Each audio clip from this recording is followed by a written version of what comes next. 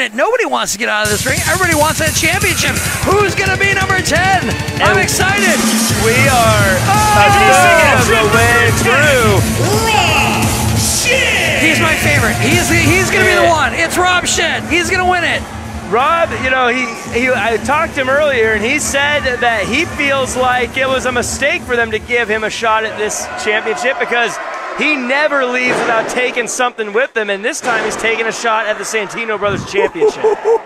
Look at all the competitors in the ring. They're either getting wasted, they're taking timeouts to kind of catch their breath, or they are fighting the good fight to get now Rob Shed a fresh face in that ring, and he is, you want to talk a wild child. Woo! This guy, I'm surprised he's not behind bars, but he finds himself in the middle of the ring here, and he's picking fights with everybody. But Dom Kubrick trying to slow down the hot start of Rob before getting a chop to the chest. Rob waits for no one. But what's going on with Charming in the ring here? Is he trying to woo in another member of the Void? Not a smart move. Al Carana is not taking any of that advice. Oh!